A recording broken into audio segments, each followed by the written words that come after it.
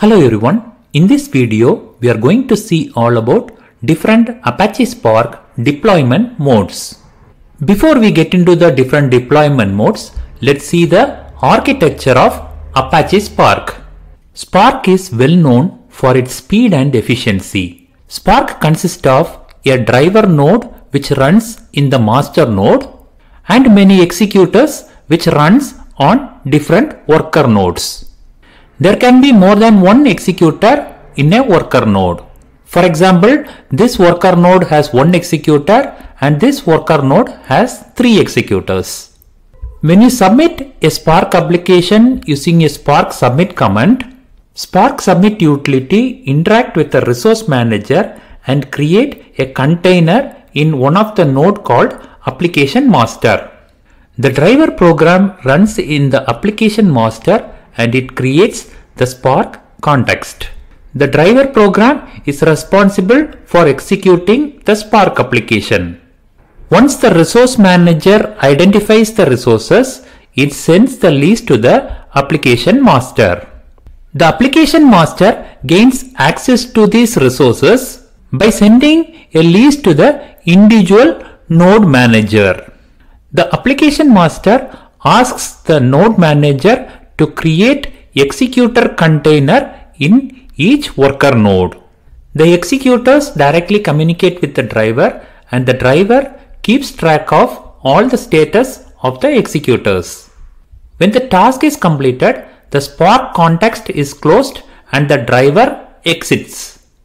This causes the application master to terminate and thus releases the resources back to the cluster. Now let's see some of the definitions of Spark architecture.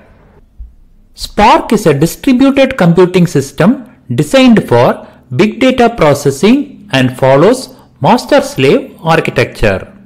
Resource manager or cluster manager is responsible for allocating resources to Spark application running on a cluster. Spark supports multiple resource managers like Mesos, Yarn, and comes with its own resource manager. Application master is a program responsible for managing specific Spark application running on a cluster. Containers are virtual machine that runs on the node in the cluster and is assigned with certain number of resources to execute the task. Executors are process that runs on the worker node in the cluster and is responsible for executing the task. Now let's see the different deployment modes in Apache Spark. Spark runs on several modes ranging from single machine to large scale cluster of machines. Spark offers 3 primary deployment modes: client mode, cluster mode, and local mode. We will see in detail on all the deployment modes in the upcoming slides. First, let's see the client mode. In the client mode, Spark driver runs within the client machine from which you submit the Spark application. And the client communicates directly with the cluster manager to request resources and to execute the task. Now let's see some of the key characteristics of client mode. In the client mode, the driver runs within the client machine. So the client machine requests access to the Spark cluster configuration. Client mode is well suitable for development environment. The client mode is easy to monitor and debug application since the driver runs on the local machine. But the con is if the client machine fails, the application fails. So the client mode is not suitable for long running jobs. Now let's see the practicals of how to configure the client mode. If you would like to use the client mode while configuring the Spark session, in the config function we have to mention the mode as client. Now let's see the next deployment mode, which is cluster mode. In the cluster mode, Spark driver runs on one of the cluster nodes rather than the client machine.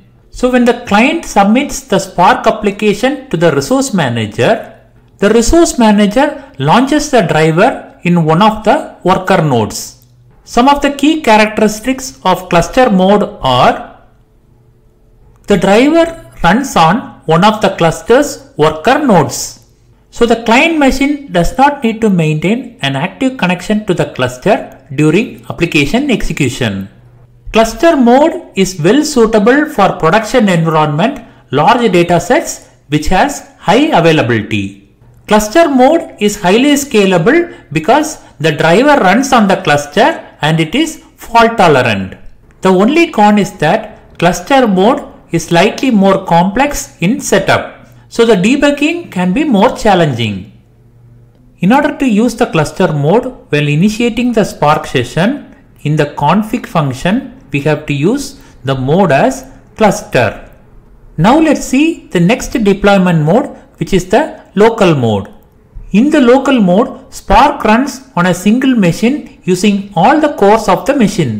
Local mode is the simplest mode of deployment and it is mostly used for the testing and debugging. Some of the key characteristics of the local mode are: in the local mode, we don't have to worry about complex cluster setup or configuration. Local mode is a good choice for user who needs to test small scale of data processing workflows. Local mode is ideal for development, testing and small data set. Local mode is a simple setup, runs on a single machine and it is easy to debug. The con for local mode is that it has limited scalability and it is not suitable for large data set and production environment. In order to use the local deployment mode in the Spark session, in the master function, we have to use the keyword as local. I hope you got a fair idea of all the deployment modes and I am sure that this video was very useful.